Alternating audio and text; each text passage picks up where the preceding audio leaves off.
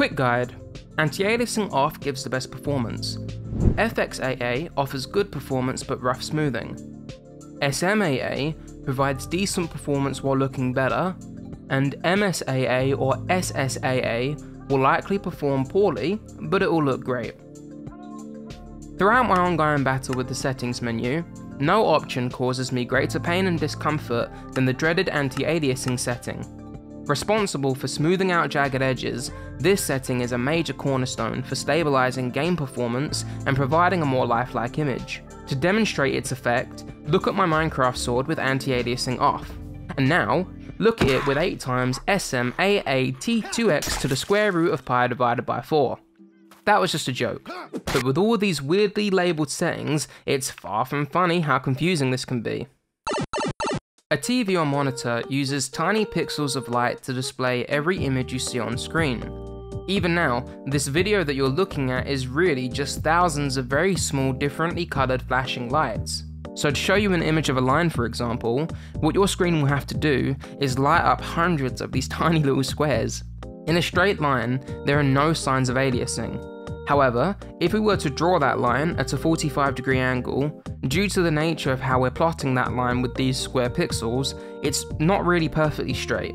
What it's actually doing is building a staircase-like shape to maintain the illusion of being a straight line. This becomes much more pronounced as we zoom into it and get a closer look at what's going on.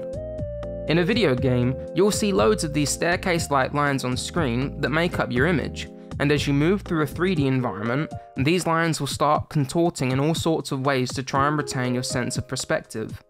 The jagged edges mentioned before occur on every little step along those lines, and what anti-aliasing does is blur those steps to make it look more like a slope.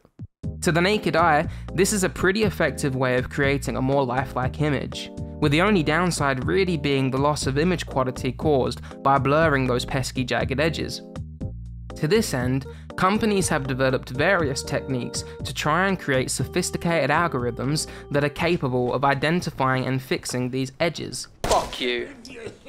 Oh, don't you laugh at me. Yeah.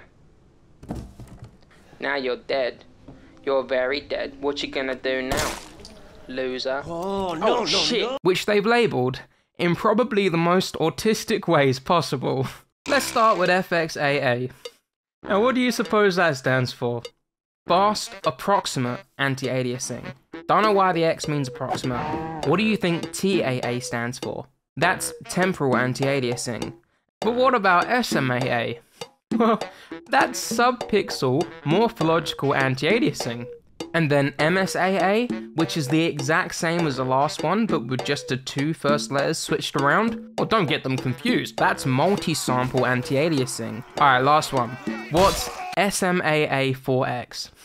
Well, that's subpixel morphological anti-aliasing plus multi-sample anti-aliasing times 2 plus temporal anti-aliasing times 2.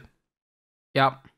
As confusing as that may be, just start from the top of this list and work your way down, and you'll go from the worst image quality but with the best performance, to the best looking image with the worst performance. Generally, these are the more common forms of anti-aliasing, and while there are others that I could talk about, understanding everything up until this point means that you're now pretty capable of experimenting and finding out what setting works best for you.